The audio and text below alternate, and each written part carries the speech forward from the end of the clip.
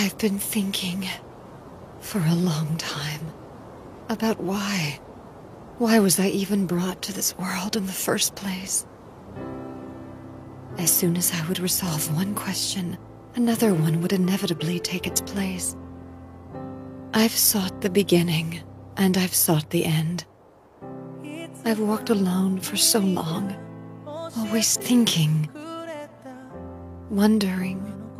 Perhaps nothing will change no matter how far I go. So even if I stop, it will still remain the same. And if someone were to tell me it was all over, I wouldn't be fazed. But today I finally found the answer to one of my questions. Shinichi, in the end, I never did anything to harm this child. This perfectly normal, beautiful child. Please make sure it's raised in a normal way by human hands. Yes, of course. I will. Thank you so much. Thank you?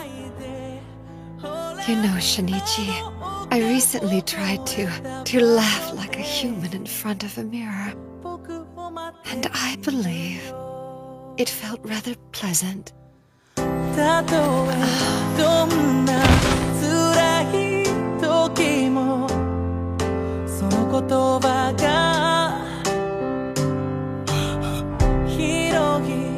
She's dead.